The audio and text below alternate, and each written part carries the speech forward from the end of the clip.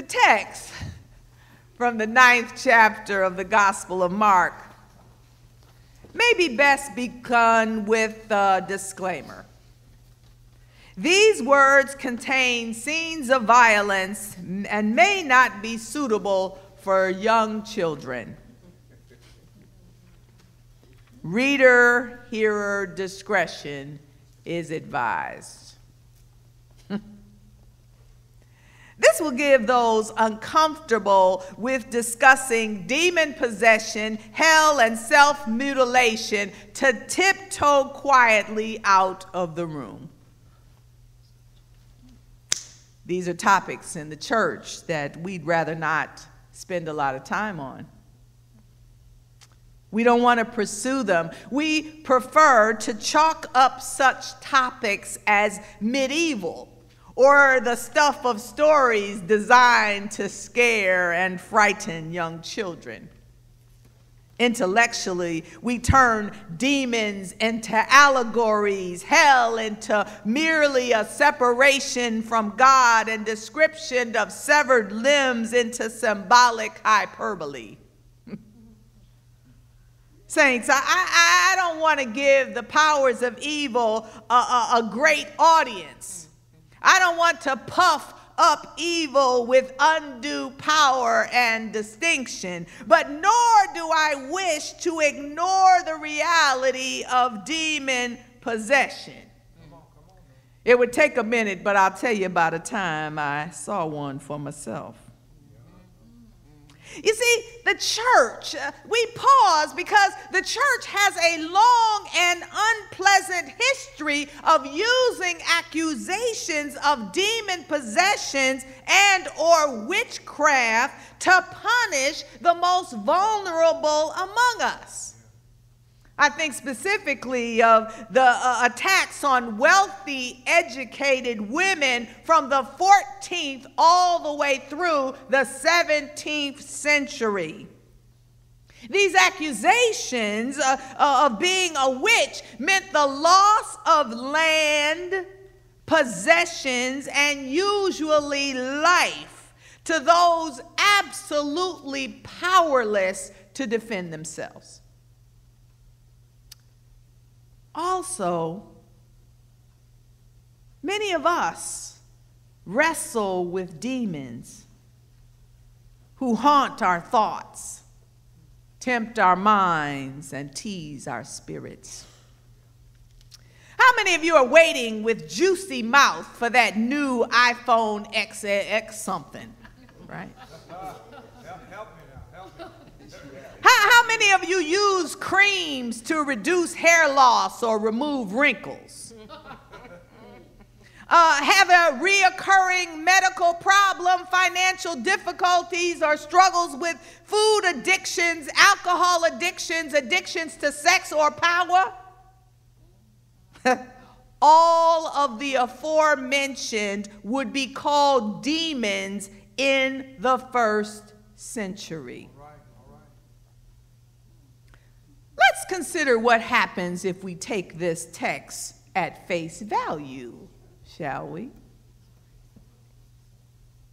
Jesus and those following most closely are engaged in a discussion about receiving a child when John is distracted by the news someone is casting out demons in the name of Jesus.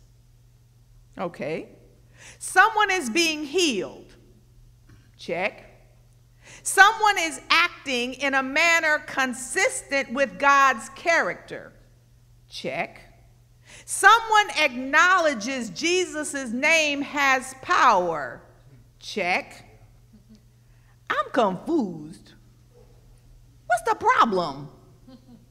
It would appear that after all that they have seen and experienced at Jesus' side, that the 12, and specifically John, have no difficulty being judgmental and narrow. It looks like they want Jesus and the message of the kingdom all to themselves. you know, they were the experts, right? They're the experts. They're the authority. And they saw no good reason to think otherwise.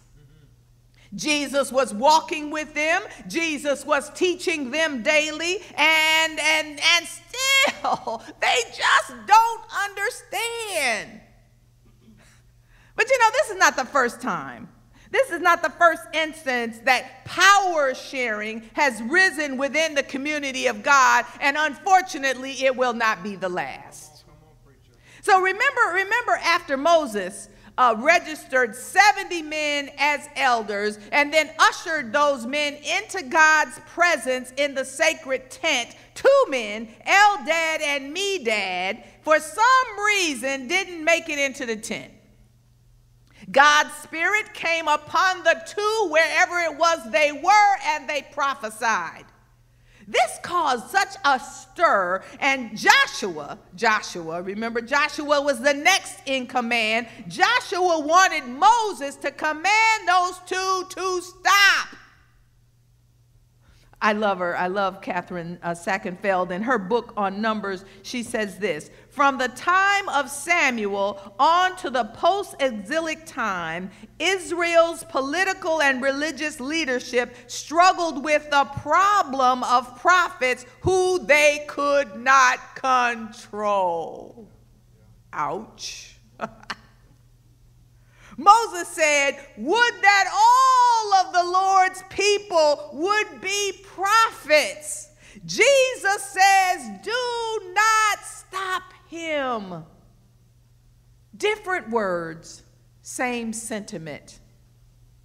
God's Spirit, Christ's transformative power, is not restricted to a select few or an elite group, but has been given by God to all who believe and are ready to be a part of the kingdom that Jesus died to build. Jesus, not Mary, not Alfred, not George, not Elizabeth. Jesus died to build. We are not to stand in the way of anyone who wishes to participate.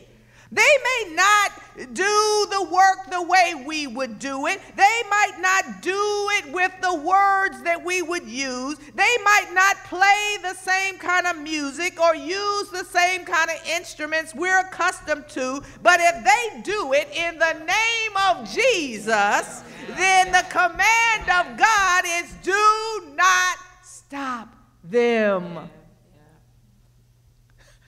And then, you know, Jesus is kind of my favorite guy.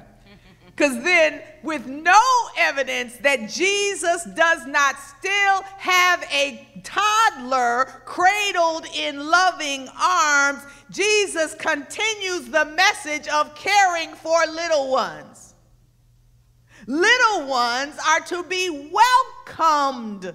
Little ones are not to be forbidden from working in the kingdom. Little ones are not to be caused to stumble. But if we do something so scandalous as the above, we are better off sleeping with the fishes.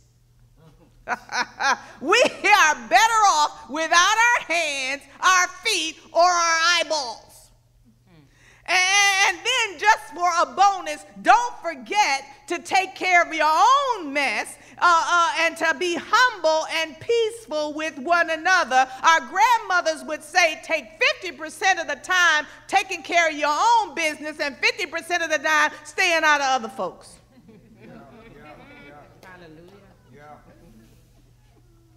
Come on, saints. Come on. Even in our austere and composed surroundings, we would have to admit that there are worse fates than missing a limb. Think of that one-armed surfer girl, right? Or the Olympic runners with 2 prostheses.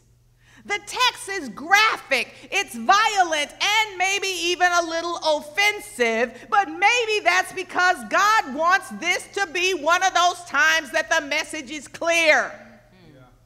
Our exclusionism has its dangers. And the Son of God would not have wanted our behavior, our attitudes, and our stubbornness to affect the successful growth of the kingdom of God. Jesus speaks the language of Leviticus 2 and 13, and if you just want to really have nightmares, read Leviticus and find out all the things that you aren't doing that God commanded us to do. Amen. Leviticus 2:13, with all your offerings you shall offer salt. Salt. Salt, my brothers and sisters, was a precious commodity in the ancient world. We don't need to say it because it goes without saying that salt was important for preservation of food. Has anyone ever tried to cook a chicken without a little salt? I'd rather not. I'd rather not. Salt is so much more, though, than preservative and seasoning. Salt was used for medicine as an antiseptic to relieve respiratory diseases and digestive complaints. Roman soldiers were even paid in salt rations. Now, this is not no little sprinkling salt. They gave them a rock-solid piece of salt as pay. Preserving power is not as important as preserving faith. Jesus wants us to have a rock-solid faith. The kingdom of God is before us. Accessible, available, and approachable. And I, for one, do not wish to enter into the glorious presence of God without a hand, without an arm, without a leg. I want to examine myself and my ministries for the small and subtle ways that I hinder little ones. I want to review how I see myself within the body so that I may present a message that reflects the changing landscape of the Christian family. If you haven't ever read the book, Love Wins. Love Wins, a book about heaven, hell, and the fate of every person who ever lived. It's by Rob Bell. I need you to pick it up. I need you to pick up this book. It's a little book. It's a Monday read, as my family teases me about. You could read it on a Monday. It's a nice little book. But when the book came out in 2011, there was this huge controversy around it in the church. And there were accusations that the book represented a universalist view of salvation and that Rob Bell no longer believed in Jesus Christ. Well, so you know that meant I had to buy the book, right? So I bought the book, I read it. Well, Rob Bell had me in the preface where he says, first, I believe that Jesus' story is first and foremost about the love of God for every single one of us. It is a stunning, beautiful, expansive love, and it is for everybody, everywhere. I think Rob Bell was onto something. Not blanket universalism, but a genuine look at what is essential about our faith. As followers of Jesus Christ, our first commitment is to the kingdom of God and the kingdom that God came to inaugurate, and not to our individual theologies, our individual ecclesiastical positions, and our individual doctrinal creeds. Jesus Christ, the Son of God, agreed to a temporary separation from God the Father, not to shield us, the disciples, from costly obedience, but to show us the way. Being a disciple can be the fire of sacrificial offering that purifies, or like the salt which stings and smarts and sizzles and preserves. Known as the kingdom, we do exorcise the demons of this world. We constitute a new social order based on reconciliation, economic and social justice, and we bring this about using servanthood and nonviolence. We strengthen our members, providing a place of identity, creating a place where we're known and recognized, protected and supported. We resist the tendency to restrict creativity and freedom. We do not wish anyone to lose their capacity to relate to those outside. We daily struggle to keep our integrity without isolating ourselves. We will not be a stumbling block, but we will endeavor to be a building block. Allowing our faith to be the solid footstools that others may stand upon to see Jesus more clearly and love God more sweetly with all of our hearts. We do this, my brothers and sisters.